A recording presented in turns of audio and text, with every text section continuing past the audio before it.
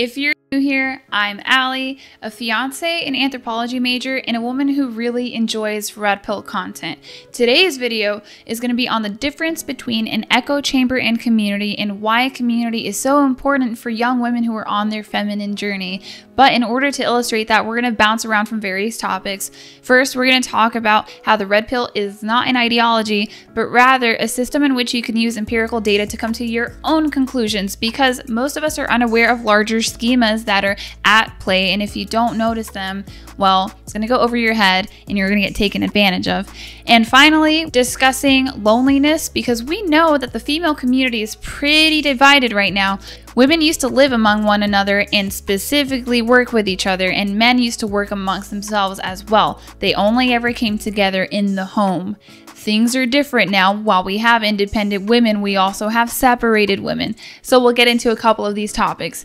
If you like my content, make sure you give it a big thumbs up, subscribe down below, and hit the notification bell. I have huge plans for this platform in 2022. I'll be having women from various walks of life come through here periodically to discuss what has worked for them, what has failed them, and what advice they would give to other young women, because what a woman wants in a woman's full life will vary from person to person.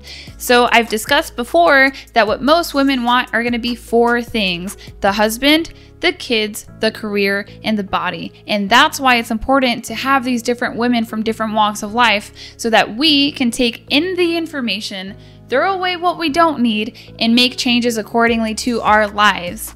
Without any further ado, let's jump into it.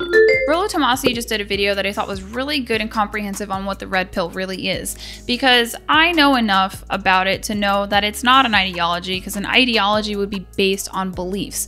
The reason why I stuck with the community is because it made sense. As a woman who was born into some pretty tough circumstances, I got tired of failing at life, and I noticed once I picked myself up that other women were also failing at life, and it wasn't because they didn't have what it takes. It's because they're not being educated and giving the actual feedback on how the world is, not how the world feels. As a woman, we're often misled by our emotions, and there's reasons. There's reasons why we make decisions based on emotions. A lot of sciences will not admit this, but men and women vary neurologically and hormonally. That's why we make different decisions. You might be looking at your brothers, your father, your uncle, wondering, why does he get to these conclusions so easily? It's because our feelings lie to us. That's not to say that there are not logical women out there, but it would be disingenuous to withhold the information from women that biologically we can be led astray by intense feelings. That's normal, that's part of being human. Women tend to struggle with neuroses such as anxiety and depression, while men seem to struggle with aggression. There's biological reasons for this. So when I'm looking at the red pill, it's not so that I can just accept myself and who I am as a woman. No, it's because I wasn't being given honest feedback on how to succeed at life. That's why I'm grateful for the male mentorship that I have in this space. I don't want to hear what makes me feel good as a woman, because I have actual goals. I'd like to be a wife, I'd like to be a mother, and I'd like to succeed a little bit at business. I can't go to my girlfriends for that, because they're just going to tell me what feels good. Your girlfriends will wait until you have your second child with a meth head, and maybe, just maybe, one of them will say something to you. Women have this thing called in-group preference. It's pretty significant. In-group preference is also a phenomenon that goes along in different groups. In-group preferences just means that those that are in groups that you identify with will get better treatment from you than those that are out of that group. It could be things like you're a conservative, so you tend to listen to conservatives more and validate them more. You could be a Latina, so you prefer to hang out with Latinas, but when you're met with somebody of a different ethnicity, you don't really jive with them. Or you could be a veteran and you just kind of tend to look down on civilians. These are all examples of in-group preference. It just happens to be that female in-group preference is a problem. That's why you can't go to your girlfriends for advice, guys. It's not gonna work. Go to the girlfriends that are okay with hurting your feelings in the name of love, because those are the ones that are gonna have your back when times get tough. Things that the red pill is useful for besides intergender dynamics is gonna be politics. And you can take everything that I say with a grain of salt. I'm just a human being who's figuring it out along the way. I am in no way a political professional, an academic professional, or even a military professional. I only know like this much about life, and life is like this much. Okay, I'm limited. But what I will say on how the red pill could come in handy is you might be wondering, when you vote for someone, how they promised they would spend their tax-paying dollars on specific things before you voted for them, but then after you voted for them, they spent it the exact way they said they wouldn't. It's pretty weird, right? Other examples where you could utilize the red pill would be when men and women commit the same heinous crimes, equal severity. Why are sentencings different? Could it be that there is such a thing as female privilege? And one of my favorite things that I came into awareness myself was when the United States Army tried to convince me and other women, keep in mind, women on average are shorter and smaller than men, sexual dimorphism is real. They tried to convince us that we could carry men off of the battlefields ourselves. 6-foot men who have been shot and have armor on. Guys, I'm gonna let you in a little secret. I think they're lying. Because they are, because there's biological differences between men and women, although people are gonna keep trying to refute it. So if you're going through life and things are just not adding up, that's what the red pill is for. It's not just there to sift through, does this guy want to smash or pass? And it's not just there to decide, does body count really matter? It's for so many more things than that. These larger schemas are always going to be at play. We have only in modernity started to move away from monarchies, but what replaced monarchies? Are most of us actually in charge of the lives that we lead? Or are we indentured in one way or another? It's just food for thought. I'm not here to say it's all gloom and doom. I'm just saying that from cradle to grave, we will always be connected to one another, and will always be connected to systems of oppression, and we will always be connected to systems of liberation. That's just human nature. Let's get into this Coach Greg Adams clip that perfectly summarizes some of the pushback that I've experienced as a woman who decided to pursue traditional conservatism in modernity, because it's not a popular choice, but should we really be shaming women who want to live wholesome lives that include being wives and mothers? I don't think so. I think that's inherently anti-feminist. Let's get into the clip. Our society doesn't seem to reward good women. And so you will position yourself as traditional conservative, but you'll get roasted. Women will roast you. And let's be frank, women are probably worse to good women than men. Women treat good women worse. They'll treat them like they're making the wrong choice. They'll treat them like they're losing their independence. They'll treat them like you're going to be a slave. If a woman comes out, oh, I'm going to get married at 22 and start having a family, they'll talk them out of it. Oh, no, girl, don't do that. Wow. The more I watch Coach Greg Adams content, the more I really seem to like him, because I think he understands what goes on in the female community. When I'm talking about female and group preference, it's not just if you're a woman. It's if you're a woman who complies. And when I say comply, it's are you going along with modern feminism? And I believe that is why a lot of young women are struggling romantically. It's because their romantic lives, their bedrooms, their mate choices have been politicized. And there was a time where Democrat women and conservative women were just political outside of their homes, but when they came home, they understood that there was a time and a place and that they were better off letting their men lead. That's not all men, it's not all women. I'm just here to connect some dots for you real quick. Now here's the issue with modern day liberals and modern day conservatives. Women might be experiencing cognitive dissonance because they don't want to go along with what's happening. And what is happening here is that the left has progressed so much, so rapidly, that who would have been an Obama-era moderate is now a conservative. And if you, as a young woman, are finding that, well, what I believed 5-6 years ago made a lot of sense to me, and I still believe that, but if I say that out loud, my girlfriends won't agree with me, you're not crazy. It's happening. But is maintaining the peace between girlfriends that are not going to be there for you in old age worth the cognitive dissonance of going along with the narrative? That's my question to you. Because while girlfriends are great and female networks are important, It's only beneficial if these women are going to help you continue your path toward your goals, your actual desires in life. And some of them could be holding you back. And it does seem like society doesn't reward good women. Good women don't sell their bodies for quick cash. Good women don't reproduce on the fly. Good women have to believe that delayed gratification will give them the results that they want. And it's hard.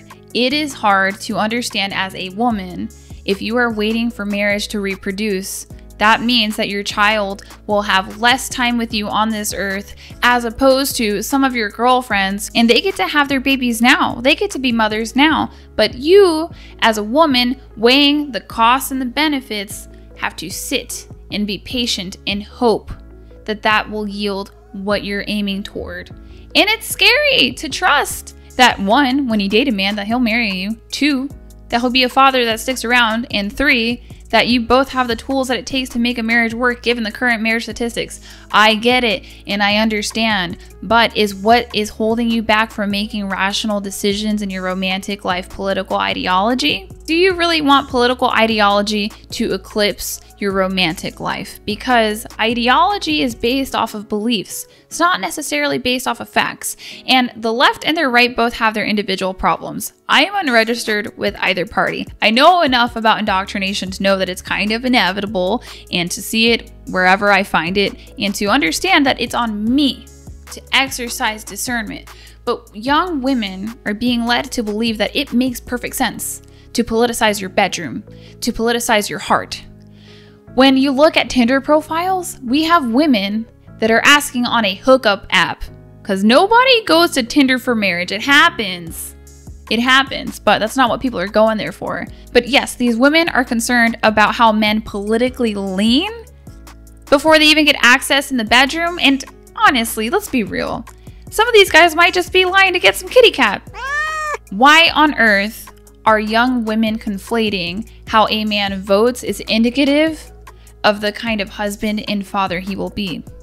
Those things don't go together. I've said it before that there was a time where women understood that politics took place outside the home, not in the home. How a woman felt or thought about taxes had nothing to do with her ability to come home and cook a meal, raise her kids, validate her husband, and be cherished by her husband. They were separate. Now everything is politicized, and that's creating a lot of cognitive dissonance in these young girls because they're parroting what their girlfriends want to hear, but then when they get home, well, they want a masculine man, but isn't masculinity toxic? It's a lot. And then what would be the pushback if you were to change your political beliefs because it wasn't aligning with your heart, it wasn't serving you well? You would lose a lot of girlfriends, and it's happened. Women on my side of things have lost a lot of girlfriends, and that's okay because it affords you the opportunity to cultivate a feminine community. Femininity is going to look different on different women. There's various personalities and styles and archetypes, but it's at least half of that yin and yang, that masculine and that feminine. So it's helpful if you would like to be led in your home. And if you lose some girlfriends along the way, but you gain a healthy husband, I think that's okay. If you're curious on how to cultivate a feminine network, you're going to have to actually go out there and look for these good girls because good girls are not in common places. They're not at bars. They're not at parties. They're in the most obscure and boring locations. Some are obvious. Church is obvious. And when I say church, it can be a synagogue, it can be a mosque. It just has to be a place where a woman can exercise her religious convictions. You don't need to go around specifically looking for a Christian girlfriend, but you probably want a girlfriend with convictions. And that's why I say to explore spiritual women. Other places you can find good girls would be universities, coffee shops, and libraries. You gotta hunt these sisters down, but once you find them, they're very good girlfriends and they keep you grounded because in the middle of all of what is going on right now, where up is down, left is right, right is left, you need to have that female community around you that when you go to them and you ask, am I crazy? They can look at you in your face and honestly tell you, no girl, you're not crazy. It's bananas out here. I'm so glad you're my friend. And that's what I've been able to do recently. A lot of my life I've spent being very shy and very averse to female interaction because I've been primarily bullied by women my whole life. But I knew that I needed a female network, and it's been paying off a lot. And I would say too that with the breakdown in community in the West, there's been a breakdown in female community, and women ought to be a little bit more embarrassed of themselves. If your husband is taken care of, if your kids are taken care of, and you're not tired, then you ought to be embarrassed that you're not helping your girlfriend out when she asks you if you can be her sitter while she goes on date night with her husband. We have to do better as a female community and assist one another with honesty, compassion, and integrity. And it's possible, and we're capable of it. I watch my girlfriend's kids all the time, not because I want something back, but because I understand that life for a woman should not end just because she got married and had children. And that's why I'm here to lend a helping hand, and you can do it too. Women can get together in mom groups and rear each other's children. But I want to get to that part where we talk about the difference between an echo chamber and a community. An echo chamber is just going to repeat and parrot the ideas that are already floating around. They're not going to challenge your perspective. But a community is a group of people that share premises. How each person got to that premises is going to be on an individual basis. But at the end of the day, you guys have some common agreements on what is the foundation of life and living. And once you have that, you don't have to debate with a woman. The problem with having dissenting opinions and entertaining debates when you're trying to better yourself as a woman is that you never get to the tips and tricks. You don't get to hear how you can serve your husband better, how you can exercise better self-care, or how you could understand your children's development on an emotional level in a better way. All you're gonna get to is, well, why are you trying so hard to make these people's lives better? You're not going to get anywhere by entertaining those discussions. That's why you need a female community. And in the description, I'm going to put a couple of women that have helped me on my feminine journey. Some of them are going to be on YouTube. Some of them are going to be on Instagram. Some of them are in real life, so I can't share those, but I'll share the ones that I can online. That way you can start cultivating and growing your own feminine garden, because good girlfriends are rare, but they are always worth the effort. When you are genuinely happy about your success, they're genuinely happy for you. When you are sad, they hurt for you. And there is an element of reciprocity. When she's down and out, you feel a little bit off too, because it hurts to see another woman that you love in that way. That's all I have for you guys. I hope this video was helpful. Check out the resources in the description. And if you're just starting out your feminine journey and you don't know how to go about it, it's okay. A lot of us kind of start out that way. You have to think the baseline of a modern woman is indoctrination, but you can break out of that. And it's important to first fix your social media diet. What we feed our eyes is sometimes much more important than what we feed our stomachs. Have an amazing week. I will see you next time. Bye.